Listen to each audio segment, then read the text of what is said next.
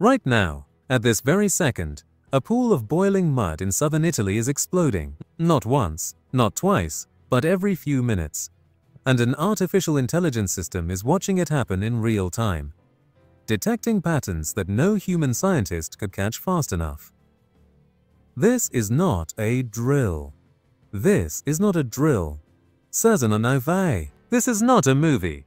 This is Pisciarelli, the most violently active degassing zone inside the Campi Flegrei supervolcano. And what's happening there right now has experts at Italy's National Institute of Geophysics and Volcanology on edge. Because these aren't just bubbles. They're called short-duration events, mini explosions lasting less than 1 second. And they're a warning sign that pressure is building underneath 500,000 people living inside one of the most dangerous volcanic systems on Earth. Imagine standing near a pot of thick grey mud heated to over 200 degrees Fahrenheit. Now imagine that mud violently erupting every few minutes with explosive bursts, strong enough to be picked up by seismometers 8 meters away. That's what's happening right now at Pisciarelli. And here's what makes this terrifying. These explosions aren't random. They follow a pattern that an advanced neural network has been trained to recognize. A pattern that appeared twice before in December 2018 and September 2020, right before major seismic crises hit the region. And that same pattern is appearing again today. The AI system, a self-organizing map neural network, analyzes 100 seismic samples per second, focusing on tremor signals between 5 and 15 Hz. It's designed to do one thing: catch the signature of these short-duration events before they escalate into something far more dangerous. What could that be? A phreatic eruption. That's when underground water flashes to steam so violently it can blast through rock and soil, creating craters tens of meters wide and hurling boiling mud and debris across hundreds of meters in seconds. It's already happened here. In September 2017, just 4 kilometers away at Solfatara crater, a family walked into a closed thermal area. The ground gave way beneath them. 3 people died instantly, killed by superheated carbon dioxide and steam trapped in a pocket underground. An 11-year-old boy survived. He was the only witness. That tragedy proved something crucial. You don't need magma to have a deadly volcanic disaster. You just need heat, water, and pressure in the wrong combination. So what's causing these mini explosions at Pisciarelli right now?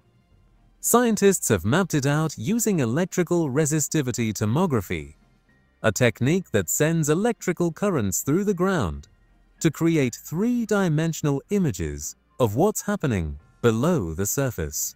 What they found is a vertical channel 20 meters deep, feeding directly from a massive geothermal reservoir 3 to 4 kilometers beneath the crater. That reservoir is heated by magma. It's releasing over 600 tons of carbon dioxide every single day. To put that in perspective, that's the same output as a medium-sized arc volcano on the verge of erupting. But Campi Flegrei hasn't had a magmatic eruption in almost 500 years. So where is all this gas going?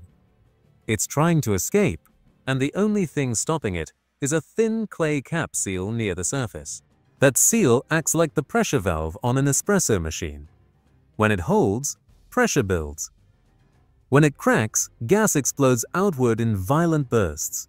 Those bursts are the short-duration events, and right now, they're happening more frequently than they have in years. The mud pool itself is between 95 and 110 degrees Celsius. It's acidic, with a pH of 4.8, roughly the same as lemon juice. Its diameter changes constantly, expanding during heavy rain and shrinking during dry spells. So, in recent weeks, the pool has grown by 10 to 12 centimeters vertically, a sign that underground pressure is increasing. Now, here's where it gets even more unsettling. The AI isn't just detecting these explosions, it's learning from them. Every time a short-duration event occurs, the neural network compares the waveform to thousands of previous examples. It's building a database of what precedes danger, and what it's seeing now matches exactly what happened before the two major crises in 2018 and 2020. Back then, the explosions started small, just like now. Then they intensified, then they clustered together, dozens in a single day. And then the earthquakes came. Not small tremors. Magnitude 3 and 4 quakes that woke up entire cities at 3 in the morning.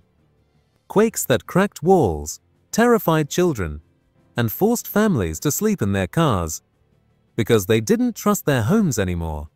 Because here's what the data is screaming at us. The main fumarole at Pisciarelli, called the Soffione, which means big blow in Italian, is roaring at 115 degrees Celsius. That's hot enough to sterilize surgical equipment. And it's not just heat. It's releasing 600 tons of carbon dioxide every single day. Stop and think about that number. 600 tons. That's not normal for a hydrothermal system. That's the signature of something deep and pressurized trying to escape. Scientists have ruled out limestone decomposition. This CO2 is coming directly from magma. 3 to 4 kilometers below your feet if you're standing in Pisciarelli right now. Now I want you to imagine something. You're a resident of Pisciarelli. You've felt the earthquakes. You've seen the cracks in your walls. Maybe you've even walked near Pisciarelli and heard that hissing roar from the fumarole. You smell sulfur in the air. You see steam rising from the ground. And now you hear that scientists have deployed an AI system to monitor explosions happening every few minutes in a boiling mud pool 4 kilometers from your home. How do you sleep at night? How do you decide whether to stay or leave? Do you trust that the yellow alert level is enough? Or do you wonder if the authorities are waiting too long to act? Let me ask you this, and I genuinely want to know your answer in the comments. If you lived within 10 kilometers of Pisciarelli right now, would you stay or would you evacuate?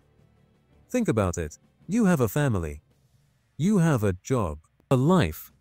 But you also have a neural network detecting warning patterns in real time. What would you do? Drop your answer below, because this isn't just a hypothetical. This is the reality for 500,000 people right now.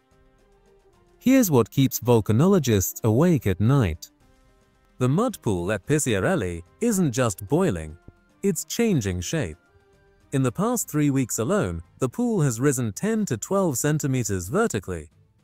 That might not sound like much, but underground, that means massive pressure redistribution. New bubbling zones are appearing where there was solid ground before. Old vents are sealing over, forcing gas to find new escape routes. And every time that happens, the risk of a sudden breakthrough increases. Because here's the thing about pressurized systems. They don't give you a countdown. They don't send you a text message warning. They just blow. The three-dimensional imaging reveals something even more disturbing. That 20-meter deep channel feeding the Soffione? It connects to a much larger reservoir system. A system that extends horizontally for hundreds of meters, underground. A system that's saturated with superheated water and gas. The electrical resistivity scans show low resistance zones in blue, meaning waterlogged, high-pressure areas. Now answer me this honestly, and I really want your opinion in the comments. Do you think the Italian government is doing enough to prepare the population? They've held evacuation drills. They've updated emergency plans. But when the AI is detecting explosion patterns that match previous crises, is a yellow alert level sufficient? Should they escalate to orange? Superheated steam and boiling mud could be thrown hundreds of meters. rock fragments could rain down on neighborhoods. And the toxic gas release, particularly carbon dioxide, could create invisible death zones where people would collapse before they even knew what hit them. Remember that 2017 tragedy at Solfatara? That was a localized pocket. Now imagine that happening across a much larger area. But here's what's even more chilling. Pisciarelli is not isolated. It's part of the larger Campi Flegrei system. Right now, the ground across the entire caldera is rising at 25 millimeters per month. That's the fastest sustained uplift in over 40 years. Since January 2025, the ground has risen 22.5 centimeters. GPS stations are recording this in real time. Satellite radar interferometry is confirming it from space. And seismometers are detecting 164 earthquakes in just the last 7 days. Some of those quakes are happening directly beneath Pisciarelli. So here's the critical question, and I need your honest answer below. If scientists told you there was a 10% chance of a freatic eruption in the next 6 months, would you move your family out of the area? Not a guaranteed eruption, just a 10% probability. Would that be enough for you to uproot your life? Or would you stay and hope the odds are in your favor? Because that's the conversation happening in living rooms across Pozzuoli right now. What can residents do right now? First, monitor INGV bulletins daily. The National Institute of Geophysics and Volcanology publishes updates on seismic activity, ground deformation, and gas emissions. Second, know your evacuation route. Have a go bag ready with documents, medications, water, and supplies for 72 hours. Third, establish a communication plan with family members in case networks go down.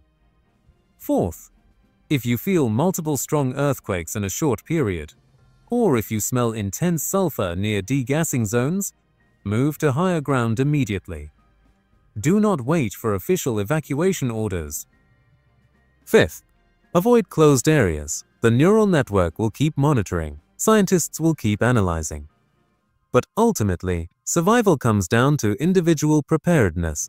The AI can detect the pattern. It can sound the alarm. But it can't evacuate you. Only you can do that.